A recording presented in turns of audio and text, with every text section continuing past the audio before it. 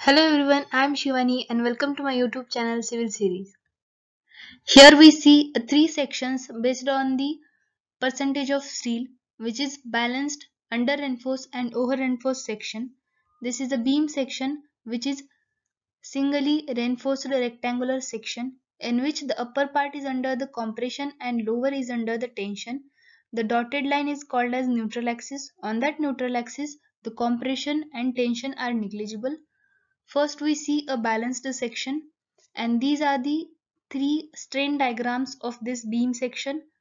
Here first a beam balanced section. In the balanced section, both the materials are reached to their permissible stress level at the same time.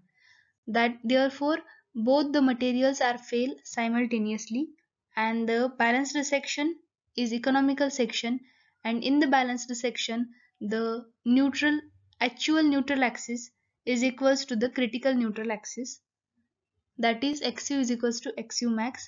Then under reinforced section, in that section the percentage of steel provided is less than the required for the balanced section. Therefore in the under reinforced section, the steel is stressed to its maximum permissible stress level first.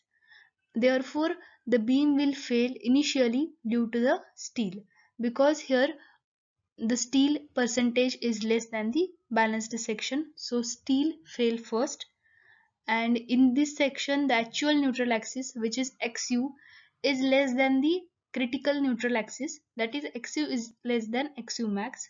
Then over reinforced section, in that section the steel percentage is more than the required for the balanced section, and in that section the concrete is stressed to its maximum permissible stress level first. Therefore the beam will fail initially due to the concrete, and in that section the xu, that is actual neutral axis, is greater than the critical neutral axis, and it is advisable to design either the reinforced under reinforced section or the balanced section, because it gives a clear warning of failure, that is in the form of large deflection or in the form of crack. But in the case of under reinforced section, it will not give any it will not give any warning before failure.